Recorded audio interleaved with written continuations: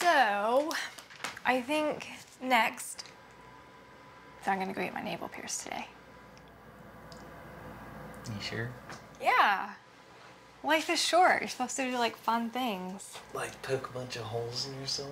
Yeah. I'm not big on piercings. I've never liked a lot of them. I don't want to come across as rude. The first time I ever saw a navel piercing, it was a very, very large lady. Ethan, just like spilling out. That's just not nice. And there it was, shining Ethan, in the moon. Stop. That is rude. You should not have said that. I know. Well, you did.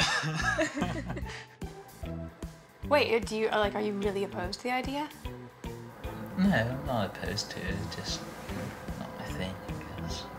You didn't like my nose when I pierced my nose and you got used to that, right? Yeah. I would never tell you you can't do anything. But like I know for me, if there was something that I wanted to do to my body, if you didn't like it, I wouldn't do it. And there we are different.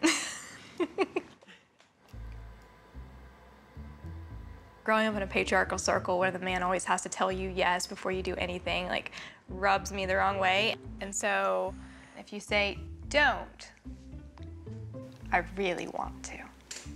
If you say, please don't, I'll think about it. If you get a big piercing on your navel, whatever you want to call it, won't it be like sore and painful? Yeah. So that means you won't be able to have sex or anything for a long time. It'll be like maternity leave. Oh my gosh, this is why we don't have a kid yet. You're gonna like have a cry fest when you can't have sex for 8 weeks. It's like when I got my nose done, I just told you like we couldn't make out where you were touching my nose or anything. Yeah, I can't tell you how many times my nose got hung on yours. That really hurt. So as long as you don't touch it, it's fine. That's what she said. Oh my God. Once Olivia gets her navel pierced, there's probably a couple sex positions that'll be off the table for a couple weeks. Except there's lots more. Like, as long as you don't touch my stomach. Yeah. So it's not really a big deal. Well.